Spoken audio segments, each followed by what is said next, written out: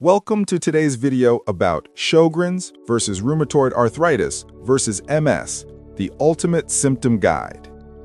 Have you ever walked into your doctor's office with a list of symptoms, chronic fatigue, joint pain, tingling in your hands, and walked out feeling like you still don't have real answers? Here are the truth. 3 of the most commonly misdiagnosed autoimmune conditions, Sjogren's syndrome, rheumatoid arthritis, and multiple sclerosis, share so many overlapping symptoms that even experienced doctors sometimes struggle to tell them apart in the early stages. And if you're living with unexplained fatigue, pain that moves around your body, or strange sensations you can't quite describe, this video might finally give you the clarity you've been searching for.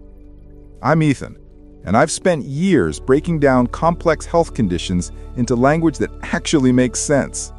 Today we're going to walk through the key differences between these 3 conditions and, more importantly, help you understand what your body might be trying to tell you.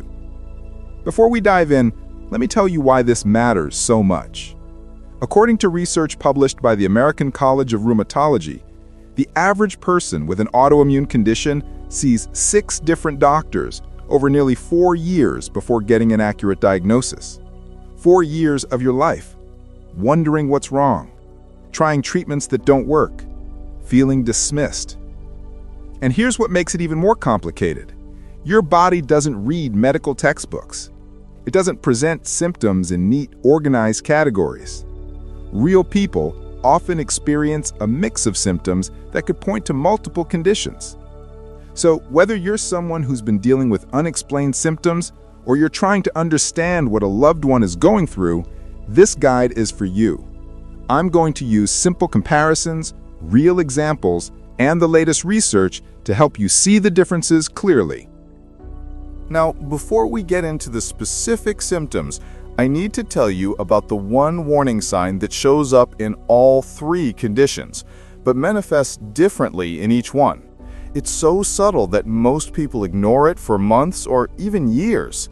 We'll get to that in just a moment, but first, let's understand what's actually happening inside your body with each of these conditions. Think of your immune system like a highly trained security team for your body. In healthy people, this team protects you from real threats, bacteria, viruses, harmful invaders. But in autoimmune diseases, something goes wrong. Your security team gets confused and starts attacking your own body's tissues. The difference between Sjogren's, rheumatoid arthritis, and MS is which part of your body they target. Sjogren's syndrome, your immune system primarily attacks your moisture-producing glands. Imagine your body's natural lubrication system slowly being shut down. According to the Sjogren's Foundation, this affects about 4 million Americans, and 90% are women. But here's the catch. It often takes more than 3 years to diagnose because the early symptoms seem so ordinary. Rheumatoid arthritis, this is where your immune system targets the lining of your joints. Picture the smooth, cushioned surface inside your joints gradually becoming inflamed and damaged. The Arthritis Foundation reports that 1.3 million Americans live with RA, and it typically strikes between ages 30 and 60. Unlike regular wear and tear arthritis, this is your body actively attacking itself. Multiple sclerosis, in MS, your immune system attacks the protective covering around your nerve fibers, kind of like stripping the insulation off electrical wires. The National Multiple Sclerosis Society estimates nearly 1 million Americans have MS, and it's 2 to 3 times more common in women than men. So, same problem. Confused immune system, but 3 very different targets. And that's why the symptoms can look so different, even though they sometimes overlap. Let's talk about what you actually feel with each condition, because this is where it gets personal, where your daily experience tells the story. Dryness versus pain versus nerve symptoms. If you have Sjogren's, the hallmark symptom is dryness, but not just "I need some water" dryness.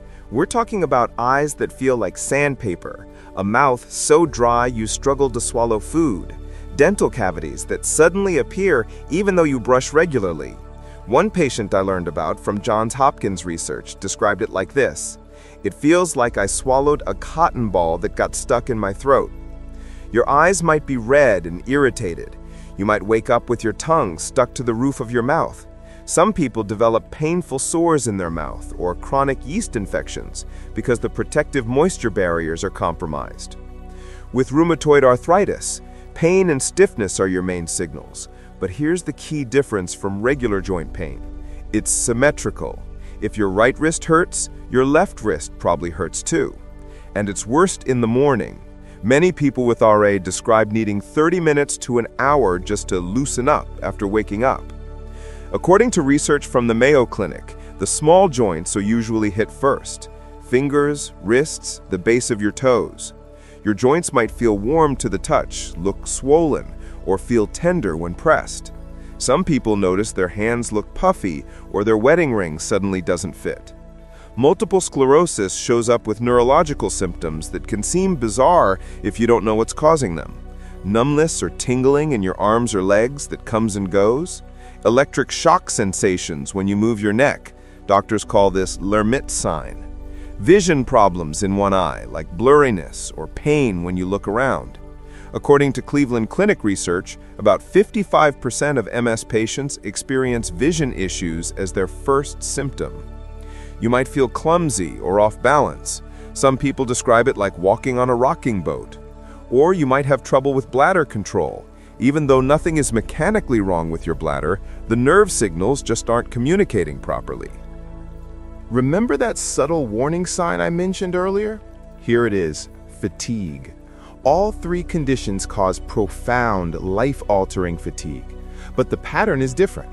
With Sjogren's, fatigue is often constant and crushing, sometimes called brain fog fatigue. You feel mentally exhausted along with physically drained. Rheumatoid arthritis fatigue tends to come in waves, often matching up with flares of joint pain and inflammation. Research published in Rheumatology International shows that RA fatigue affects up to 80% of patients. MS fatigue is uniquely worsened by heat. If you have MS and take a hot shower or spend time in the sun, your fatigue might dramatically worsen. This is called Uthhoff's phenomenon, and it's a major clue for doctors. This is why your experience matters. The quality and pattern of your symptoms often tell the story more than the symptoms themselves. Here's another critical difference: how these conditions unfold over time. Sjogren's typically develop slowly and insidiously. You might not even realize something's wrong for months. You think you're just getting older, your eyes are tired from screens, you're stressed. But gradually, the dryness becomes undeniable. Rheumatoid arthritis can start suddenly or gradually, but once it's active, you'll know. The pain and swelling are hard to ignore. Without treatment, joint damage can progress within the first 2 years, according to research from the Hospital for Special Surgery. Multiple sclerosis often follows a relapsing, remitting pattern, especially early on. You might have an episode of symptoms, an attack that lasts days or weeks, then it improves or even disappears completely. These unpredictable attacks are a hallmark of MS, reported in about 85% of cases, according to the National MS Society. Now, here's where it gets tricky and why you need to work with a knowledgeable doctor. About 30% of people with Sjogren's also develop rheumatoid arthritis. Some Sjogren's patients experience nerve problems that mimic MS. And occasionally, people have more than one autoimmune condition at the same time. This isn't meant to scare you. It's meant to empower you. If you're experiencing symptoms that don't fit neatly into one category, you're not crazy. You're not imagining things. Your body is complex, and these conditions are complex. How do doctors actually tell these apart? For Sjogren's, they look for specific antibodies in your blood called SSA and SSB, and they might do a simple test called a Schirmer test, where they put a small strip of paper in your lower eyelid to measure tear production. Sometimes they'll do a lip biopsy to look at your salivary glands under a microscope. For rheumatoid arthritis, doctors check for rheumatoid factor and anti-ccp antibodies in your blood, plus markers of inflammation like CRP and ESR. X-rays or ultrasounds can show joint damage or inflammation. For multiple sclerosis, the gold standard is an MRI of your brain and spinal cord, looking for characteristic lesions, those damaged areas where the nerve insulation has been attacked. They might also do a spinal tap to look for specific proteins in your cerebrospinal fluid. According to Johns Hopkins Medicine, early and accurate diagnosis makes a tremendous difference in all three conditions. The treatments are different, and starting the right treatment early can prevent permanent damage. Here's what people who successfully manage these conditions do differently. They advocate for themselves. They keep detailed symptom journals, not just "my joints hurt," but "pain in left wrist and both knees, worse in morning, stiffness lasted 45 minutes, improved after movement." They find specialists who listen. A rheumatologist for Sjogrens and RA, a neurologist for MS. The people who get answers don't give up after one dismissive doctor. They connect the dots. They notice patterns. Does heat make symptoms worse? Do symptoms improve or worsen at certain times? Is there symmetry to the pain? They understand that protecting their body from further damage is just as important as treating current symptoms. They work with their medical team to create a comprehensive plan, not just chase symptom relief. If you're watching this and thinking, "I have some of these symptoms, what do I do?" First, don't panic. Having fatigue and joint pain doesn't automatically mean you have an autoimmune disease, but it does mean you deserve to have your concerns taken seriously.